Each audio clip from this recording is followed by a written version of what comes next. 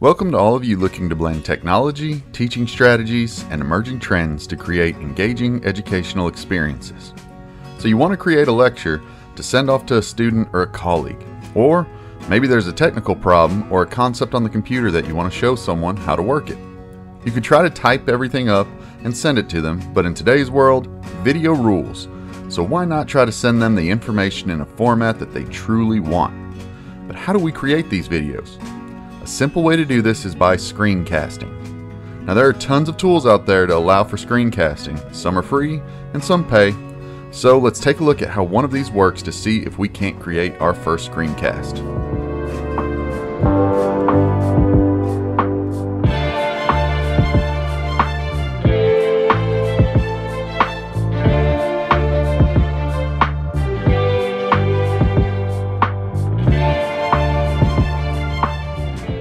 Screencast-O-Matic is a free screencasting site that allows you to create and share screencasts with others.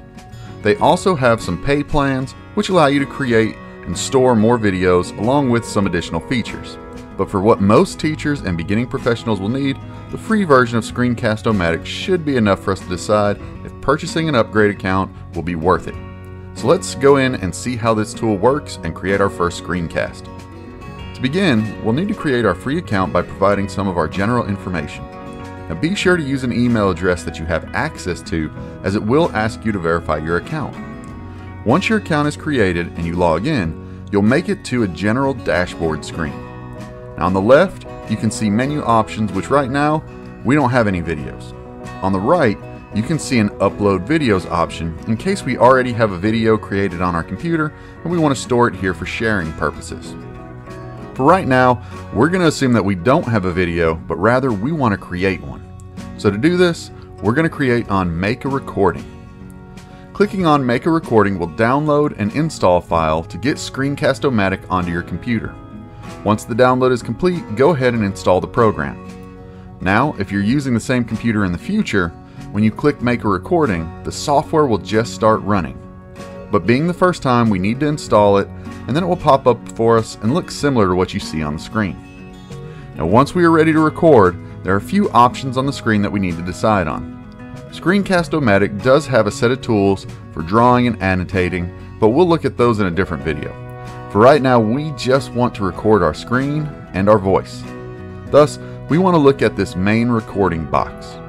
Now here you can see that you can record your screen, you can record yourself from a webcam, or you can record both at the same time, which makes your picture and the webcam hover over the screencast. For me, I'm going to go ahead and leave it as screen since my hair just doesn't look right today, so I don't want the webcam rolling. Next, you'll see that you have a max time of 15 minutes, and honestly, when doing lectures or help videos, you really don't want to go over 15 minutes anyways, as attention spans are way shorter these days. So thus, if you need more than 15 minutes, I'd look at breaking it up into multiple videos. However, if you really need one of the videos to be longer than 15 minutes, that is available in one of the upgrade packages if you want to pay some money. Now screen size has some defaults if you want to click on it and see those, or you can go to the edge of the dashed box and click and drag for a custom screen size. Now, either way works. Once you have the screen size selected, make sure you have working microphone plugged in. You know you will have a working microphone because the green bars will be jumping up and down as you make noise. When talking normal, you want the green bars to make it look like they're about middle way up on the bar. Move the microphone either closer or further away from you if you need to adjust it.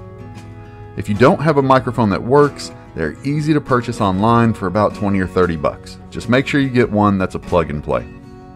Lastly, decide if you want computer audio. This is the sound that plays on your computer like dings and bings when things pop up. If you don't want that, leave it off. However, if you are demoing some kind of software or media or something like that, you may need the sound on, so you've got to make that call at this point. Lastly, you can toy around with the preferences if you want, but we're going to skip that because I'm just ready to start recording. When ready, you hit the red record button. A countdown will begin, and when it's done, you start talking. When the recording starts, you'll see your little recording bar pop up with a pause and a timer. Now there are some other options, but we're going to ignore those for now. If you need to take a break, click the pause button. When you're ready to resume, hit the record again, and it will pick up where you left off. The time is counting in minutes, seconds, and milliseconds. So if you have a time limit, keep an eye on that. If nothing else, when using the free version, be sure to get close to a wrap-up spot when you get, say, near 13 or 14 minutes. Now when you're done presenting and ready to roll, just click pause and then click the done button. You'll have a few options that pop up, but for now, let's just go ahead and hit save and upload to get it where the world can see it. Once you click save and upload, a demo of your recording will appear. The biggest thing you need to check is that your audio came through at a volume that's decent for you to hear. If everything looks good, click your share option. Saving it as a video file is good for long term, but not for sharing, because it saves to your individual computer. Saving it to Google Cloud makes them have to download it, which is a little bit slower. Screencast-O-Matic and YouTube are streaming options, so those are going to be your ideal methods of saving it for what we want to do. I'm going to go ahead and send it to Screencast-O-Matic since we're just recording in it anyways. When clicking it, my options pop up, and for time's sake, I'm just going to go ahead and rename it.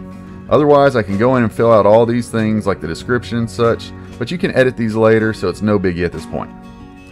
When ready, I click publish, and there it goes. Once the upload is complete, you can click copy link to send it to students or clients or whoever needs it. If you ever need to edit the video or grab the link again, just head back to Screencast-O-Matic, and after logging in, you can click videos on the dashboard.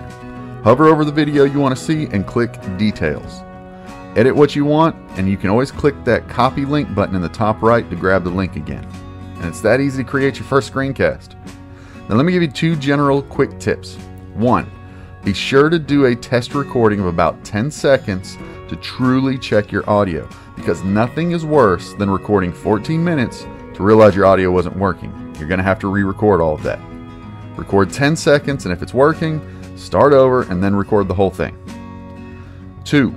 Remember that when recording a lecture, you simply make your PowerPoint or Prezi or whatever you're going to use, and then set the recording screen to the size of the PowerPoint or the Prezi.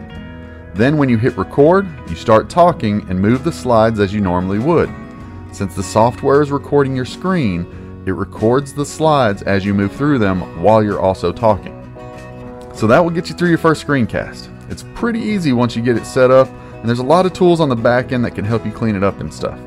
With that being said, we just did a basic overview of getting started on a recording, but what advanced tools would you guys like to see or be interested in? Also, this was just one screencasting tool. Are there others out there that you guys have heard of or that you've seen or that you might like us to test out? Maybe we can compare them and see which one works best for teachers and those in early design or education careers. Leave any suggestions on software or requests on advanced tools in the comments, and we'll try to make sure that we can get some videos out there, because screencasting can be a really powerful tool in the classroom when you really get into the nuts and bolts of it. Also, if you like content like this where we're talking about enhancing classrooms and trainings, using technology and teaching strategies, be sure to hit that subscribe button, because we're always trying to get new content out there to help you guys make these educational experiences just a little bit better. In the meantime, go out there, keep building, and we look forward to seeing what you guys create.